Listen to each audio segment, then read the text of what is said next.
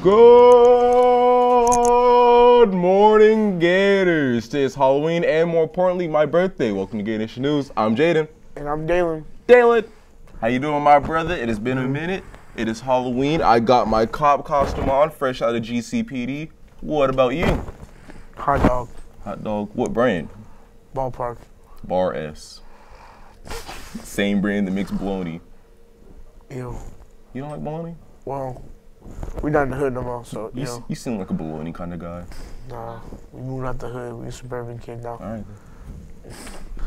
Congratulations to the Gator Band for advancing to the state marching competition.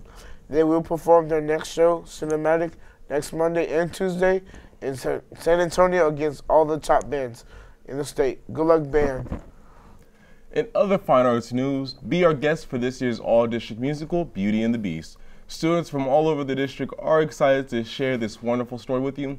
Performances are November 3rd, 4th, and 5th at 7 p.m. and on November 6th at 2 p.m. Pre-sale tickets are $10 for students, $15 for adults, and $8 for children 12 and under.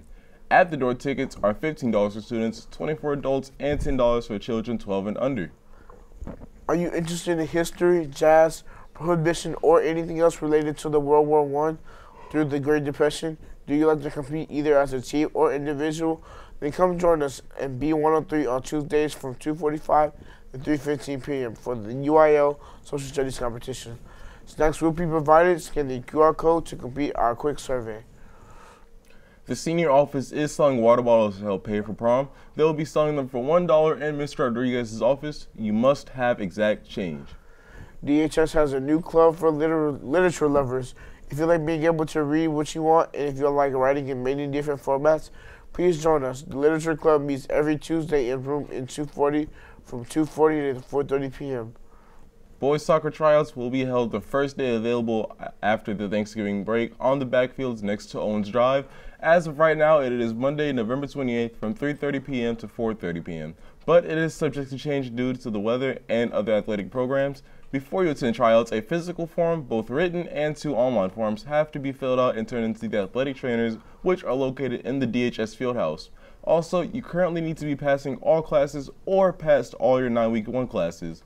You may go to Coach Edinburgh's class in 222 if you have any questions or need to pick up a physical form. This Tuesday, the Gamers Club will be closed Tuesday, November 1st. The Gamers Club will resume next week on Tuesday.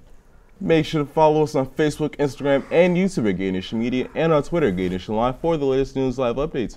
And if you're a staff member with interesting stories or information including Gator Nation News, be sure to send our email at gmedia@dixonisd.org. That's all the news we have for you today. And now for the inspirational quote of the day. You're going to make a difference.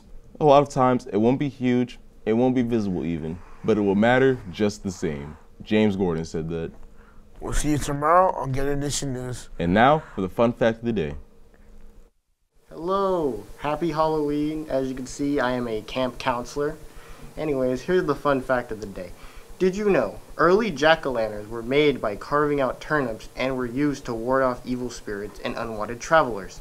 The tradition was brought over by Irish and Scottish immigrants when they traveled to America, where they discovered that a pumpkin was perfect for carving out faces. That's it for today. See you tomorrow.